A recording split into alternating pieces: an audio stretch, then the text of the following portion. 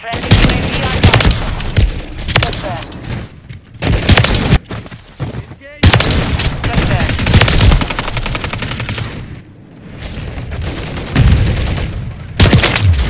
Confirmed that one.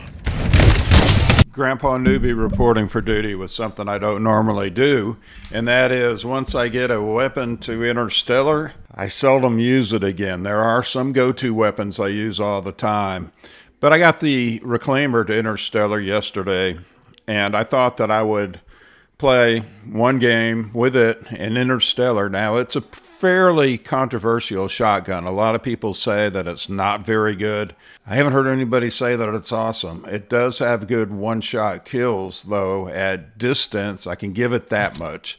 So let's take a look at the configuration real quick and then go to the field of honor and take this camo out for a test drive. The first thing I do is the center mass grip tape, and what I'm aiming to do here is the aim down sight speed, because the aim down sight speed, yeah, it's okay for a shotty, but I want to get it faster. 3% doesn't give us much. I'm not worried about the recoil so much because shotties do have recoil. The gun kick's not bad at 21.17 degrees per second. And the horizontal recoil is not bad either. Vertical recoil, yeah, it's bad, but I mean, it kind of recenters itself. And if you take a look at the composite damage, I think there may be an error there because it says 8888 for the headshot and upper torso. So we'll take a look at that as we progress through these attachments. We got the hinge LAF light stock, and that gives us better mobility and handling at, again, the cost of recoil, but it's not going to get worse than you see because that's a composite number. But what I have done is decrease the hip fire max because this thing is an iffy proposition if you're trying to hip fire. I'm telling you, I had the pipper right on people, and somehow I was missing all 10 pellets. Okay. Let's go to the 1 milliwatt quick fire laser, and that just tells with the ADS speed I had an extra slot there. The Discourager 900 heavy barrel. That helps with the effective damage range, which is something I really wanted to increase out there. And with the recoil, it brings some of that back down. The Iron Band long barrel slightly hurts the recoil, but helps with the mobility. Reload quickness is impacted, but it's slow reloading anyway. And finally, the X10 full choke. There's also the Bryson choke out there. I thought this one gave me more upsides with effective damage range and less downsides. So let's take the Reclaimer 18 onto the field of honor with the new camo, the Interstellar, and see how it did for Grandpa one game and what it did to the friendly enemies. Kill confirmed in shipment is a perfect test of the Reclaimer 18. Now, I think those numbers are really wrong because at 88 headshot upper torso, you can't get a one-shot kill, and maybe those are numbers for the semi-auto version. So I got to figure that out. One thing I did notice, especially when doing the camo challenges, is that the hip shot is a very, very iffy, I keep saying the word iffy, but that's the best word, proposition. I mean, it looks like you've got the person dead centered and nothing happens. So I generally tried to use the aim down sight as much as possible. That was a consistent kill. It was a consistent kill up to about 15 meters.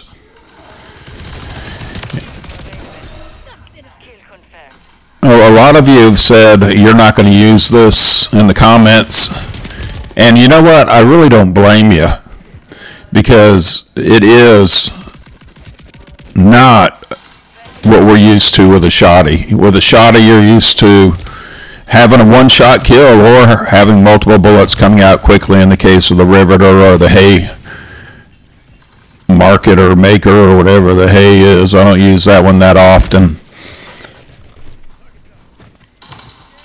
But I found that I kind of enjoyed using it in close range. I'm probably not going to keep this as a permanent class because, first of all, I'm kind of on a Riveter spree now. I'm enjoying the Riveter, and if I want a one-shot Oh, come on. Yeah, I didn't get a shot on that nice young lady there. If I want a one-shot shotty, there are better options, in my opinion. The Lockwood 680, the Bryson from Modern Warfare 2. But if you get an aim downside, aim a little bit high, I did there and didn't get anything, then you're going to get the one-shot kills. Not all the time, but you will get them.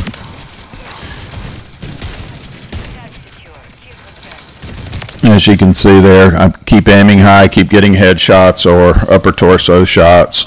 So those are definitely one-shot kills. I don't know what the numbers are trying to tell us, but they're not telling us the truth. That lady, she is hard to hit. It shows you what a little bit of movement can do for you. So obviously in Kill Confirmed, I'm going to try to get as many tags as possible because Grandpa always likes to win the game. I checked in my... No, I'm getting beaten to death. I checked and my win-loss ratio was about 1.15, which usually hovers about 1.25, and that's because I've been playing a lot of 6v6 for videos, because some of you like to see 6v6 rather than free-for-all. So that's hovering a little bit lower, and I think that's more of an indicator than KD of how you're playing. If you can get that to a 1, that's pretty good, especially if you play 6v6, because you can't control what your teammates are doing. You just got to hope that they are helping you with the objectives. And here the objectives are the tags, the red ones and the blue ones, because the blue ones keep the enemy from scoring if you can get those deny kills. Now the configuration slowed down the reload, but I really didn't notice it that much. I didn't expect a lightning fast reload anyway. It's a nice little slide kill. Oh, there's somebody I can take my time. Get the headshot. Notice I don't do much hip shooting, which I almost exclusively do on all the other shotties. I rarely aim down sight with them, maybe 30% of the time. Hip shot 70% of the time. There's the movement lady. She's got the moves on the dance floor there, but that didn't help that time.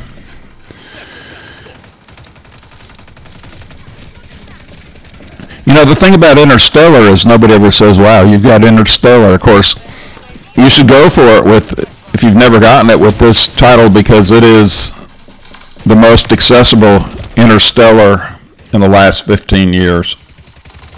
No bloodthirsties required. On one title, I had to get 20 bloodthirsties with each weapon, which was quite a challenge.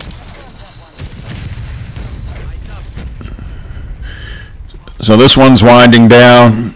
I enjoyed it. I have to admit, I enjoyed the Reclaimer. It's not going to be a primary weapon. I think you should all try it, because you will have fun, especially if you can get a shipment. This one went okay. Back to the normal grind. If you enjoyed, please like and subscribe. Helps me, helps the family. Give me some information on what you think about the Reclaimer. I'm very interested to hear. Peace.